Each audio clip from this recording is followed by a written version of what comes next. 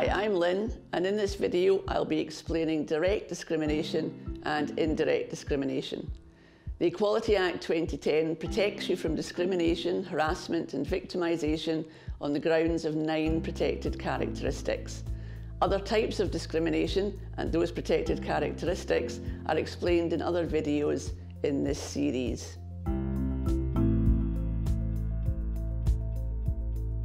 Direct discrimination happens when you're treated less favourably because of a protected characteristic.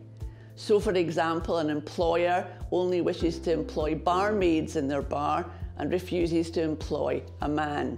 That would be direct discrimination, and the man could compare himself to more favourable treatment that's been given to a woman.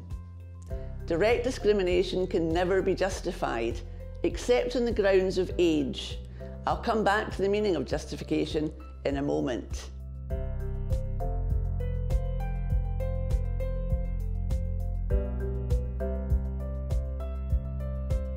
You can also be protected from discrimination on the grounds of perception, where someone perceives you to have a protected characteristic.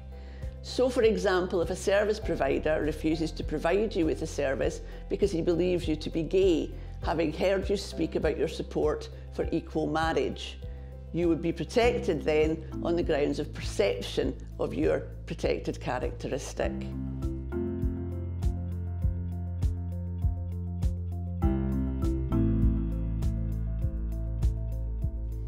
You can also be protected from direct discrimination on the grounds of your association with someone with a protected characteristic. So if you were in a bar with a learning disabled friend and that bar refused to serve both of you, you would both be able to claim discrimination. Your friend on the basis of being disabled and you because of your association with them.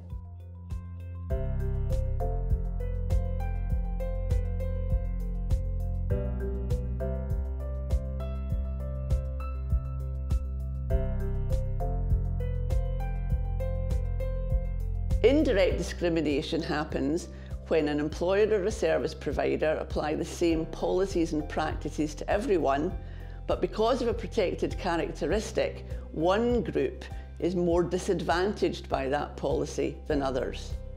So, for example, an employer requires all their employees to be 6 feet tall. Women would be disadvantaged by that criteria because they are less likely to be able to meet it.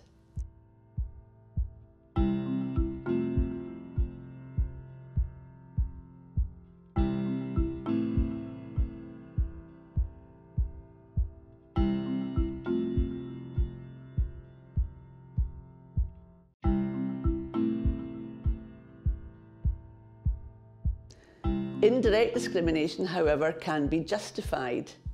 A justification is where there is a proportionate means of achieving a legitimate aim. So in our example, the employer's legitimate aim may be that he requires his employees to be strong. For example, a rescue service where people may need to be rescued from a building. That would be a legitimate aim. However, is requiring a 6-foot height criteria a proportionate means of achieving that aim? You must consider whether there is a less discriminatory way that you can achieve the aim that you have.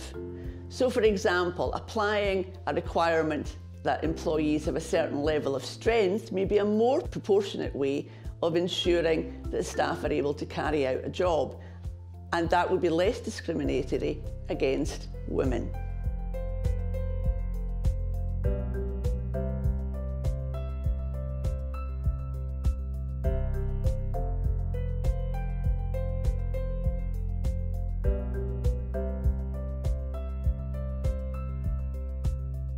If you'd like more information, the Commission provides detailed advice and information on the Equality Act on our website.